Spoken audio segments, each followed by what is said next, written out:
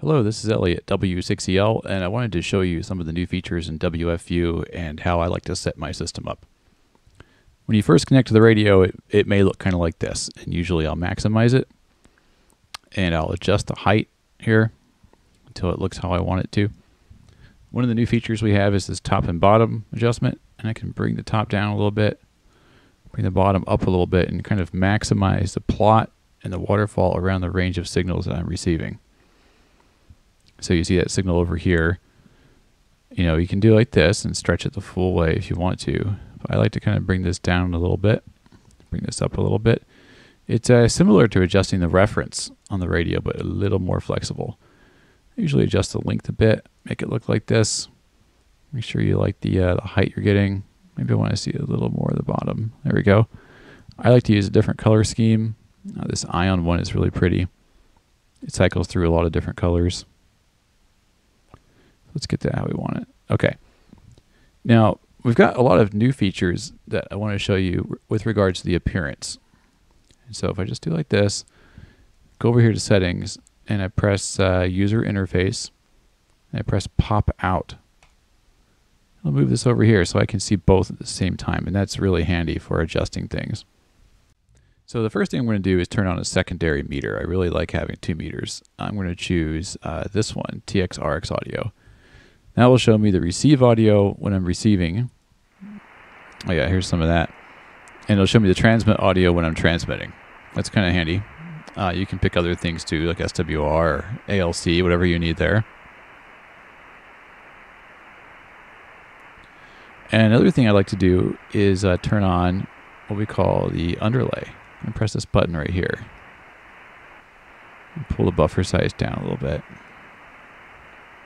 And what that does is it puts this plot behind the spectrum data that show us the average of what's coming through. Let me just type in a bit of a different range here.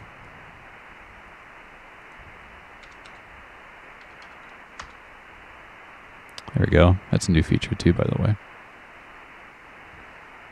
Bring this down a little bit. Maybe we want to look at this guy a little bit closer. There we go. So you can see the average moving behind there.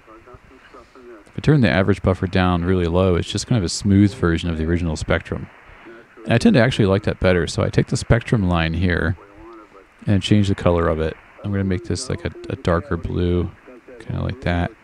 Give it a little bit of transparency, like this. There we go. I like the way that looks. I can take the underlay line and make it a bit brighter if I want to.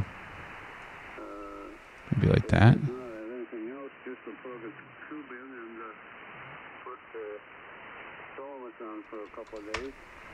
There we go. I think that looks really pretty. So that's something you can do. You can play with a lot of the colors here. I like to take the meter and change it a little bit. So meter level, make it like maybe a bright blue. That looks kind of neat, right? A dark blue. There we go. So I think that looks pretty cool. You can take these color presets if you like what you've got adjusted here. Maybe we want to add a grid too, actually. Go for like a dark amber, kind of like an old monitor. See that? And what else could we change here? Text. You want like maybe a teal color here. Looks kind of neat, right? Waterfall text. We can make it also a teal color.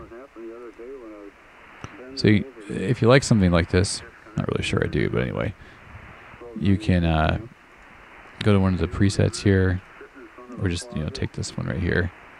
Hit save preset. Give it a name. I don't know. Darkness, something like that. There it is. Press save.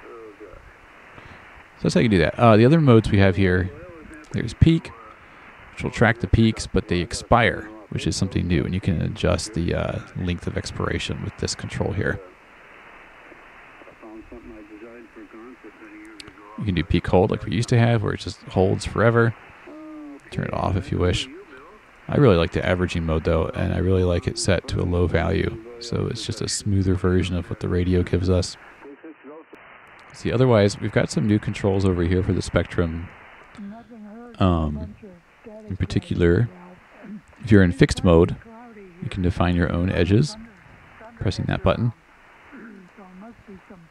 And if you're in center mode, of course, we have the to fixed button where you can bring this mode into one of your fixed presets. So you want to go to edge 4. Now edge 4 is programmed with the same range as the center that we had, except, you know, we can tune, which is nice. To make this go away, by the way, you notice there's no close button, just maximize and minimize. We need to press this right here, reattach. When you press reattach, settings go back into a tab, and the program's like it was before. Another new feature we have is this log button. When you press this, it brings up a log. And this is the same log that we often had spoken about before, which has a lot of the details in it of how the program's operating. You can even annotate it. You can say, you know, about to change radios,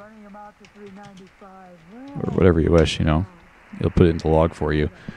And then if you want to share it with someone, you can press this button, and it will connect to this website. It'll send the data there, and it'll come back with a URL, and it's automatically copied to your clipboard. You just hit OK.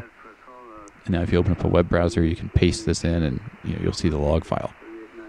A little convenience function we have. And you can open up the log directory, copy the path, all this kind of stuff down here. You can see debugging if you want. Lots of information here. Yeah, that's what that looks like.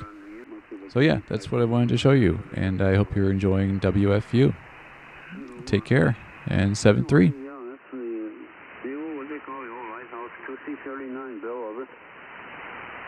Yeah, I remember. I'll have to look them up in the old tube manual. Yeah, that's what they did to the 4X150s. They took that glass ring out and put in a ceramic insulation in there and called it a 4CX 250. A lot more in dissipation. Oh yeah, with two of them you could get a